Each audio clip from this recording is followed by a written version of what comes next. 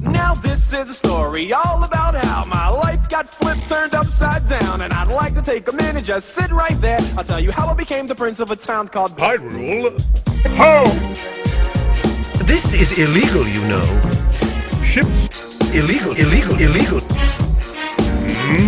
in West Gamelon. Born and raised on the playground is where I spent most of my days. Boy. Chilling out, maxing, relaxing, all cool and all, shooting some b-ball outside of the school. When a couple of guys who worked in the hood started making trouble in my neighborhood. I got in one little fight and my mom got scared and said, "You're moving with your auntie and uncle and Hyrule. I whistled for a cab, and when it came near the license plate said Dinner. You need a dice in the mirror. If anything, I could say that this cab was rare, but I thought, man, forget it. Quite a lie. We are off.